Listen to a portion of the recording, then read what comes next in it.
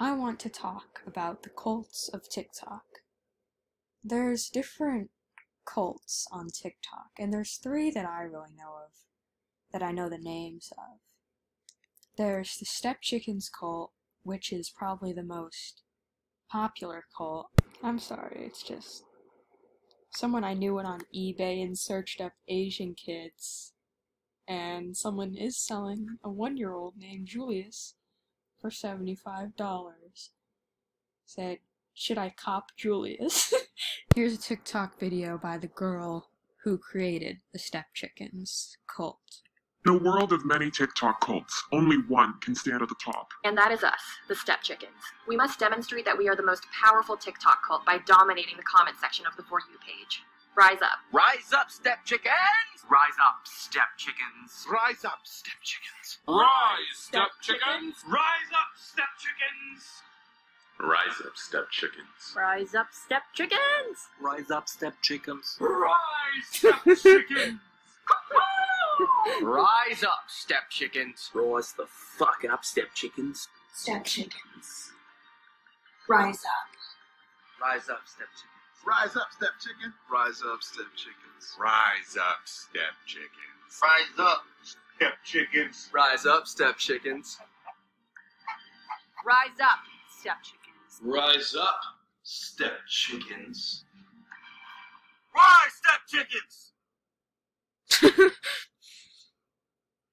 Rise up, so that's the StepChickens. There was an Eyes cult. I think it was called Eyes. I think it died out, but I'll show you the chick who created the Eyes cult, or the video she got really popular for. All a TikTok cult really is a group of people changing their profile pic to one thing, and then they might comment on other videos, like join the Eyes. So that's what a cult is, if you're wondering. This is the chick who created the Eyes cult. She got really popular for dressing up as Vanellope from Wreck-It Ralph. You're a nice guy. I'll think about it maybe. XO baby.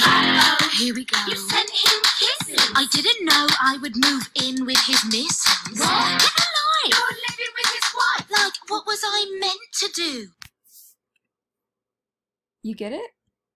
And this last cult, it's not really that big. I don't think a lot of people know about it, but I can't pretend like it doesn't exist. Because every now and then I'll get a video on my For You page, or I'll see a bunch of comments. And that is the FilthyFrank TikTok cult. They changed their profile pics to FilthyFrank, and then their names like FilthyFrank Cult. And then all of the videos on their account are FilthyFrank videos, just uploaded 1 minute at a time. Let me pull some up.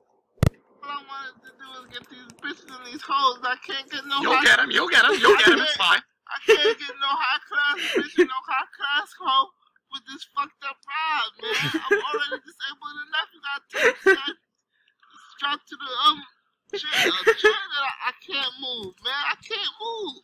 Okay, one, I couldn't understand a single word of that, and two, stop it. I can't do this shit no more. Shut up, we don't do this.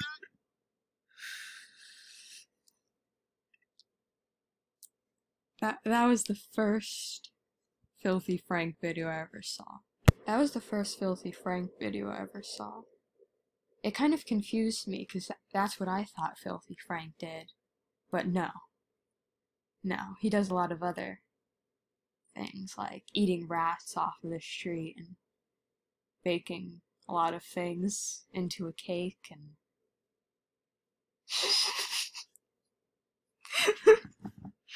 taking rats off the street and cooking them into soup and then feeding them to like a dwarf.